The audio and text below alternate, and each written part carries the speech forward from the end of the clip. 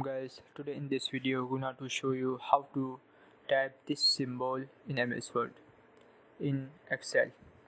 So guys, this is very easy. If you want to type this symbol in Excel, firstly open Excel.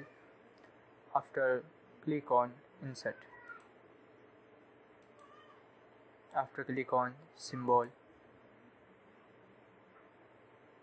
type here character code 2264. After click on insert, click on close. That is.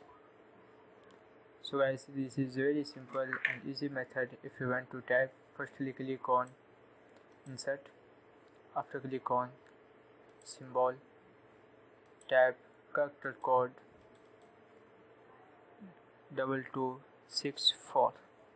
After click on insert, click on close. That is. So guys, this is very simple and easy method. Thank you for watching this video. Please subscribe my channel for latest update.